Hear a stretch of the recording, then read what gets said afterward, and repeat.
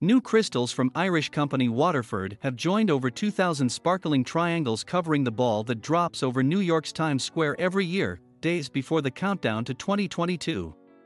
We're here today replacing 192 of the Waterford crystal triangles on that ball behind me with a new design, the gift of wisdom, said Jeffrey Strauss, president of Countdown Entertainment. It's represented by a wheel with these petals of knowledge growing ever forward.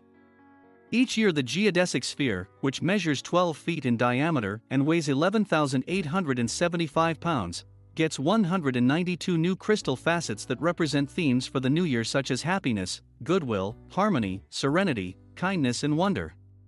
The ball is studded with 2,688 intricate crystal panels that range in length from 4 3/4 inches to 5 3/4 inches. For the second year in a row, New Year's Eve in Times Square will be a scaled-back event, with organizers encouraging spectators to attend the virtual show. In-person attendance, usually about 60,000 before the pandemic, will be capped at 15,000 due to the spread of the Omicron variant of the coronavirus.